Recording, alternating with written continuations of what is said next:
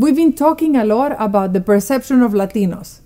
But in order to see how really people think about Latinos, we went to the street of New York and asked them. Tell me, what are 3 words that you associate with being a Latino? Loving, welcoming, generous. Delicious, spicy food. Passion, family, brilliance. I think they're very industrious. I think they work very hard. They have a good mental and a very good work ethic. Is it a pro or a con to be a Latina? It can be both. Say more. Like once I interviewed for this restaurant, however, all of the people working there were white, and it was very uncomfortable to say the least.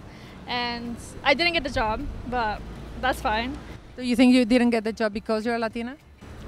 A part of me did, because looking around, it was just only white people working. So it also just made me feel uncomfortable in general. Because you would be the only one? Yeah. 3 stereotypes that you think people associate us with. That we are unable to do anything but manual labor. This phrase of they do the jobs that Americans wouldn't do. And that's the biggest, yeah. People say lazy a lot, which is horrible. Because I live in Chicago, and that's a very big Latino population. Do you feel that brands and media represent the Latino values properly?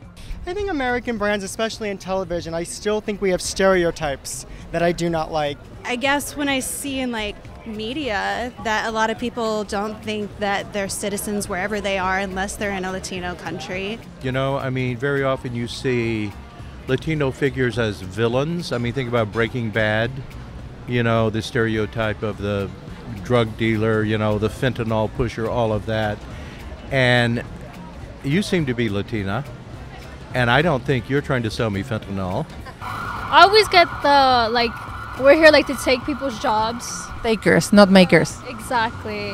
That bothers me a lot, because it's we're just trying to make a living like everyone else.